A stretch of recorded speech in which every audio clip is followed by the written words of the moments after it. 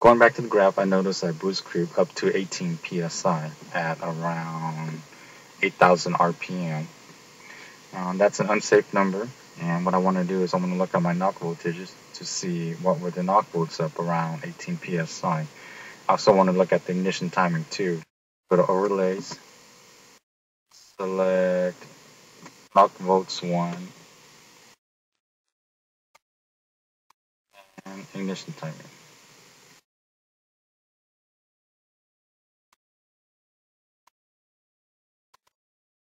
And so the knock volts is in black, the ignition timing is in yellow. Um, Looking at the graph here, the highest knock volt is 1.4. For my car, that's a safe number. It just noise at this RPM range. Knock volts depends on the noise of your engine, and knock volts is different from engine to engine. And you want to establish a baseline on what is the safe knock volts for your car. And for my car, I believe the knock volts below 2 volts is a good number for me.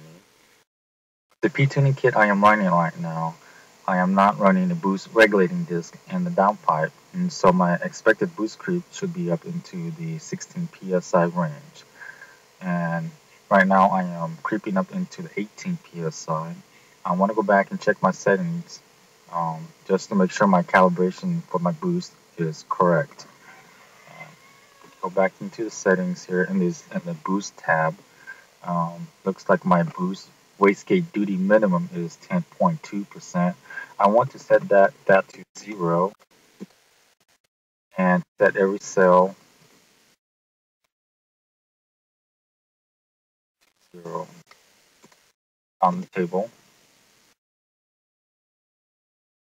And file save.